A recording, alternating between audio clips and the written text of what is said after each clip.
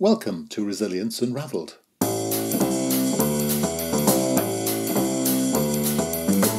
Hi everybody and welcome to Resilience Unravelled, a podcast that examines all aspects of personal and organisational resilience.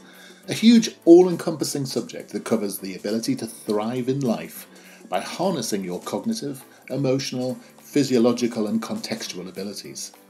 I share stories from people who have thrived despite remarkable obstacles, as well as highly successful practitioners and experts across a range of topics. And this podcast introduces their amazing stories and expertise, as well as my own reflections, perspectives, strategies and tips, which come from my own synthesis of themes and trends from wider learning. You can go to qedod.com/extras to access offers, tools and resources, including free articles and ebooks. For those of you that would be interested in supporting our work and contributing more proactively, you can find our new Patreon page at patreon.com. Then search for Resilience Space Unravelled. So, let's get started. Enjoy the show. So today I'm talking to Marcia Moran about a really important subject, something that I'm actually really affected by myself within my own family and friends, and I'm really delighted that Marcia's agreed to come and talk to us about the subject of strokes. So good afternoon, Marcia. Good afternoon, Russell. How are you today? I'm very good, actually, and thoroughly enjoying the lockdown at the moment and having a lovely time sitting chatting to people on Zoom. But I can tell by your accent you're not in the UK, so which part of the galaxy are you in? I live in Virginia. Right. And yeah. Now there's more than one Virginia in the States, isn't there? So is there a specific bit? So I'm right out of Washington, D.C. So right. I'm at the epicenter of the U.S. Right. Okay. Oh, well, fantastic. Well, tell me how you describe what it is you're doing at the moment. So I am actually doing anything I can to promote my book because I had a stroke 6 years ago. And although I tried to find a job, I had aphasia. So I decided if I can't find a job, I'm going to write a book. Right. So tell us about that then a little bit. Tell us about what it's like to start having let me ask a better question. What was it like before you'd had a stroke? Was there any indication that this was likely to happen? Not really. So I was 53 and I was in good health. I ran 3 or 4 times a week. Right. I had low cholesterol. So I didn't really expect to have a stroke. And in fact, the day I had it, I didn't even figure out that it was a stroke until somebody actually told me. Right. So what actually happened then? So when I woke up in the morning, I felt odd. And so I reached over for my phone and texted a friend because I was supposed to meet her for breakfast. And I looked at my phone and I couldn't read the text. And I thought, that's weird. So I put the phone down, I rolled over, and I had the most immediate headache strike. Right. And despite the pain, I fell asleep. Right.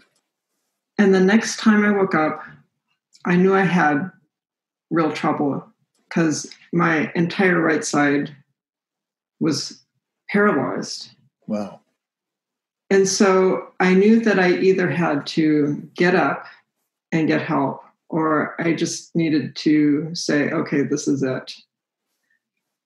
So I rolled off the bed and I put my hand on the carpet and I dragged myself to the door. And the bedroom door was closed, so I reached up for the handle. And it took a while, but it finally snuck open. And I was so tired by that point, I took a break. Wow. And I don't know how long the break was for, but I finally dragged myself down the hall. Right. And I finally just totally ran out of gas.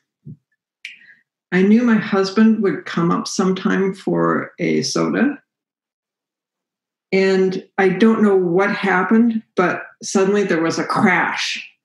Right. And my husband came upstairs and he saw me and said, Marcia, are you okay? And that's the point I realized I couldn't speak. Yeah. And he said, can you talk to me? And of course I couldn't speak. So it was no. And so he said, I'm going to call 911. Yeah. And I nodded yes. Yeah. So it took the paramedics only a few minutes to get here. And like I said, when they walked through the door, the first thing they said was, when did she have her stroke? Right. Yeah. And so that was, in a sense, that was the first time you knew what had happened. Exactly. And I mean, hearing those words must have been, I mean, pretty shocking to say the least. I mean, I know you're in a physical state, but I mean, to hear almost that diagnosis must be pretty horrible. So how was that? So I remember being kind of numb to stuff like that, but my husband was completely flabbergasted. Yeah. And so I actually lost consciousness on the way to the hospital. Right. The next thing I remember is somebody had dressed me in a hospital gown. I had a needle in my arm and my husband was there. Right. And I felt that everything was going to be okay because he was there. Yeah. Yeah.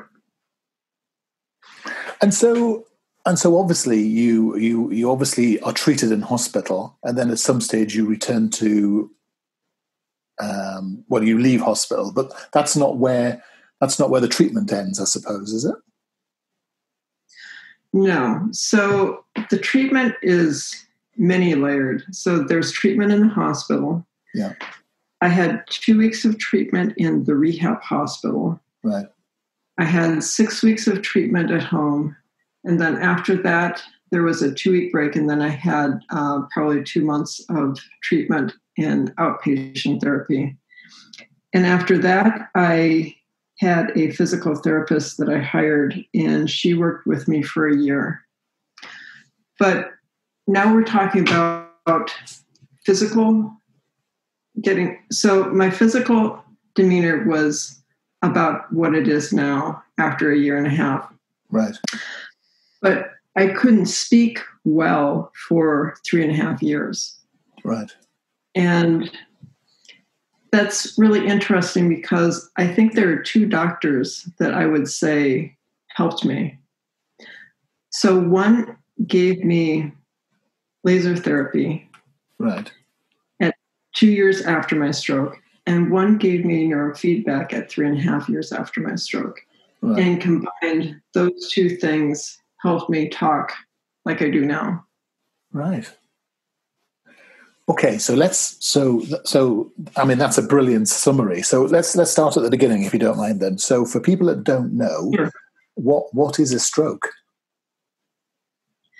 So it's when you have a blood clot go to your brain and stop the flow.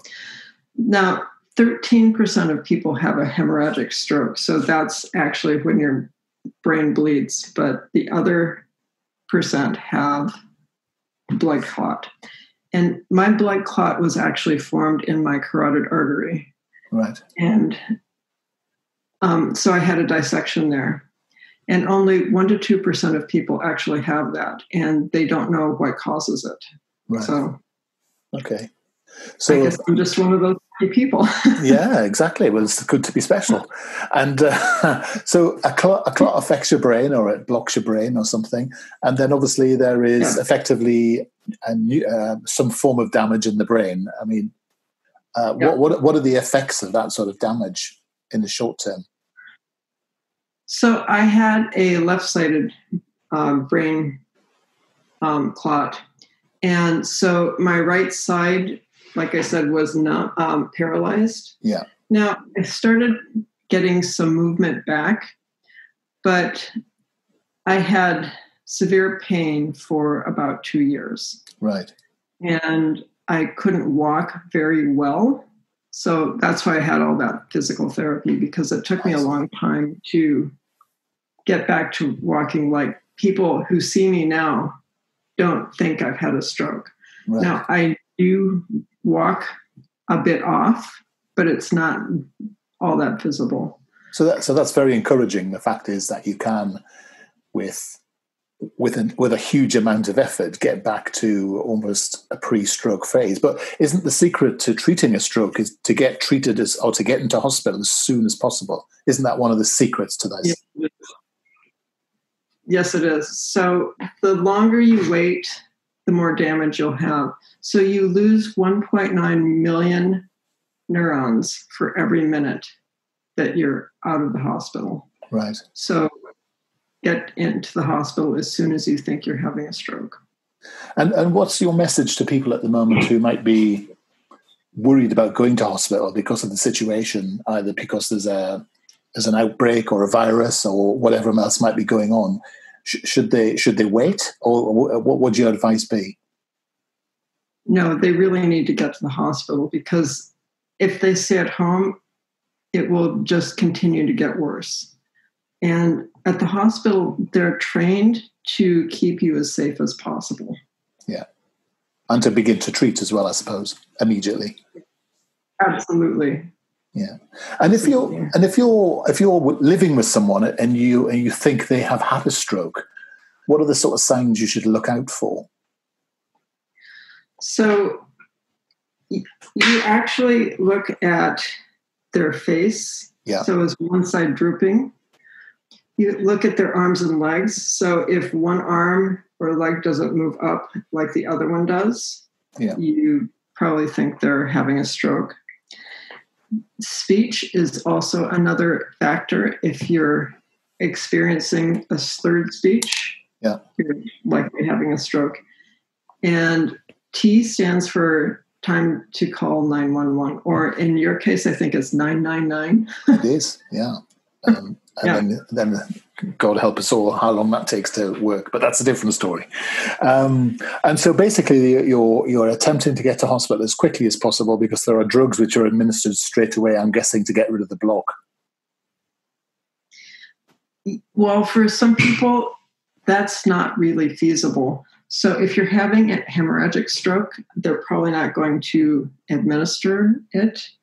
And I didn't have it because there's a time limit for when you get it, and I was well past the time limit. So the fact that you went to sleep was actually a negative thing in a way. Is that the case? Well, I think I probably had it while I was sleeping in the first place. Right. And then I went to sleep on top of it, so they had no idea of when I had it. Right. Okay. Fantastic. And for most people who have strokes, what is the prognosis? Is the outcome okay? I mean, what's the evidence in terms of treatment outcomes? So 10% of people actually are 100% recoverable. Right. 25% are mildly impaired, and that would be like me. Yes. 40% have, I'd say, severe to moderate impairment. So they're more impaired than I am. Right. And 10% have to live in nursing homes. Wow. So it's a wide range. Yes. But the prognosis is actually, if you get to hospital quickly, you really want to be in that upper 50% in a way, don't you? 50, 60%. So that's actually quite encouraging. So you've decided to write a book, and it's called Stroke Forward. What was the motivation for doing this? So my husband and I knew nothing about advocacy when I went into the hospital. Yeah. And when I came out, there wasn't anything available.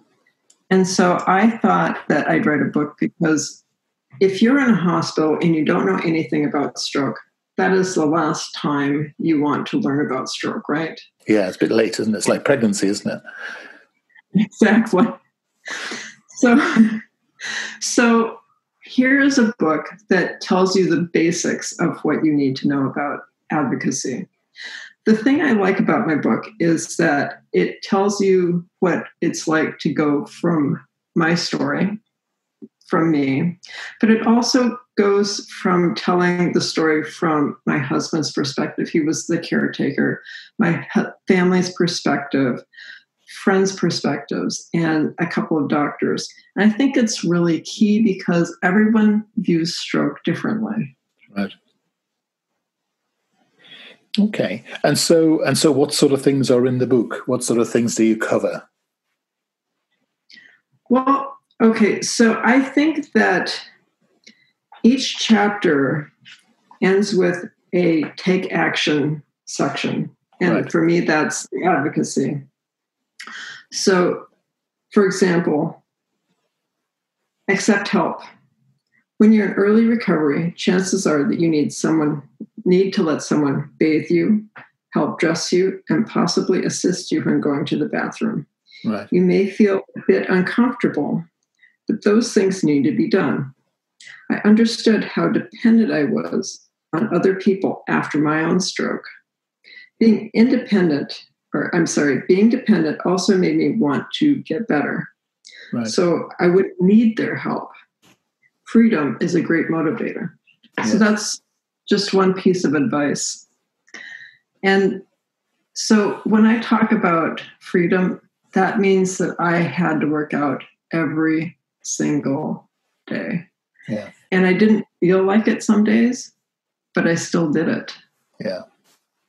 I mean, you're literally, in a sense, you're rewiring your brain in a way, aren't you? Or parts of your brain. Yep. And people don't understand how important exercise is to that process, do they?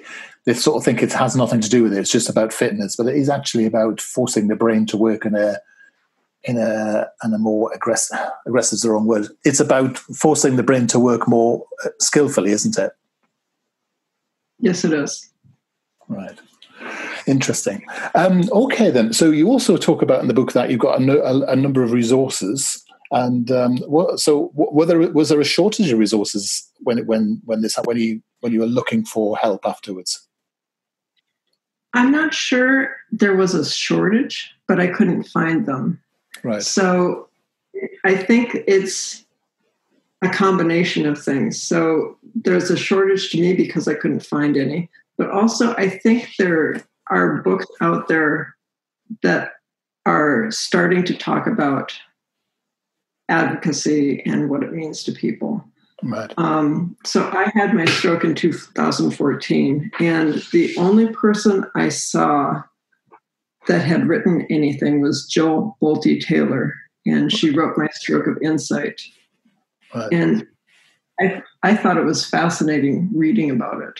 And I think that's kind of weird because, so I read about it and then I forgot. I read about it and I forgot. So it takes a while for a person to really understand that you really can't remember anything, say maybe 5 minutes after you read it or talk to somebody. It's really fascinating. Yes, I bet. Okay, fantastic. So where can we find your book? How can we find out more about your work? What can we do about that? So my book is available on Amazon, and you look for Stroke Forward. Yeah. And my website is strokeforward.com. That's strokeforward.com. Fantastic. And there's all sorts of interesting bits and pieces about strokes and such like. And I think you have an update and a newsletter and such like that is worth signing up to, I'm guessing. Yes, exactly. Perfect. That's an amazing story. And so what's your message then to someone who's thinking about stroke, worried about stroke? What are the key messages you want to leave people thinking about? So if you have a stroke, you need to get into the hospital now. Right. And after you've had a stroke, my key message would be you have to keep at it every single day. So you have to do those exercises, even though you may not want to sometimes. Yeah. Because those are the bits and pieces that actually make you better every day. You may not see it, but it's true. They will make you better. So it's almost a full-time job recovering. It is. Wow. And, that's quite sobering, isn't it? So actually, if you can't look after yourself, that's certainly incentive to make sure that we're all really clued up on how to spot somebody else having a stroke and maybe even just spotting the signs in ourselves. I mean, that's really good advice. Well, the thing that made me the most curious is that we have strokes from neonatal to 80s or 90s. There is no time in your life where you say, oh, I'm too young to have a stroke. I didn't think that, but it's true. Right. It's a sort of the hidden assassin in a way, isn't it? And it's I don't want to make people anxious about it, obviously, but it is something that we should bear in mind. And it is something in terms of our own self-care we should be thinking about. So I know you were you were in a state of good fitness at the time, but for a lot of people who have strokes, I'm guessing they have a lifestyle that might make them more susceptible to strokes. Yeah, I think so. So you need to be sure that you're not smoking, not drinking much, be in good health. So that means you have to look at what you're eating. If you have diabetes, you have to be aware that you are in a risk factor for stroke. Yeah. It's just the way it is. Yeah. But there are some things that you can do that will make you better. So if you exercise, you will decrease your chance of stroke. It seems a massive reward for a very simple thing to do, isn't it? Everybody's everything. It's mental health through to disease prevention, through to just general feelings of well-being seem to be driven by exercise and eating well. So it is, I think, something that we need to factor into our normal lives. Marcia, thank you so much for spending time with us. It's absolutely fascinating. And I think that's a cautionary tale and something that's very useful. Again, you can get hold of Marcia Moran's story at strokeforward.com, and her book is at amazon.com and amazon.co.uk as well.